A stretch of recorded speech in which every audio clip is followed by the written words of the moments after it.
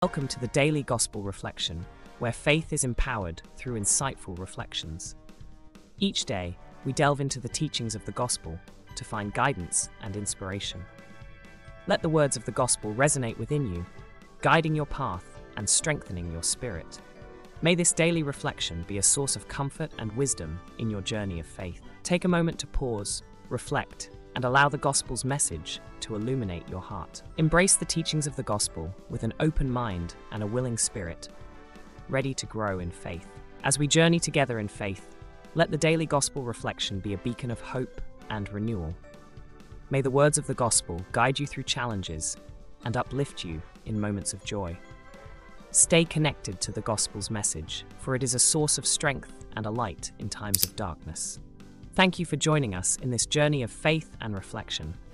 May your spirit be enriched and your heart be filled with grace. God bless you.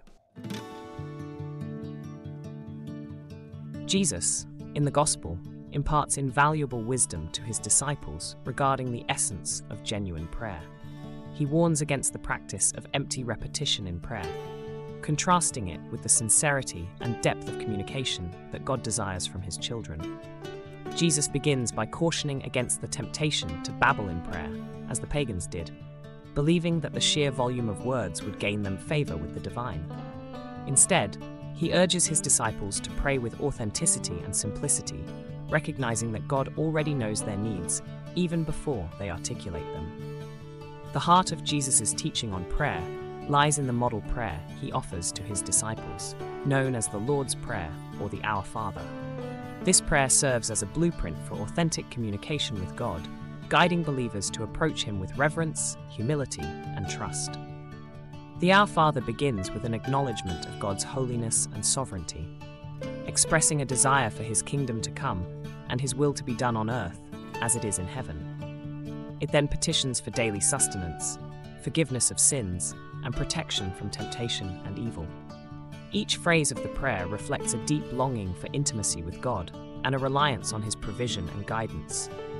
Furthermore, Jesus underscores the vital importance of forgiveness in prayer, stating that those who extend forgiveness to others will themselves receive forgiveness from their Heavenly Father.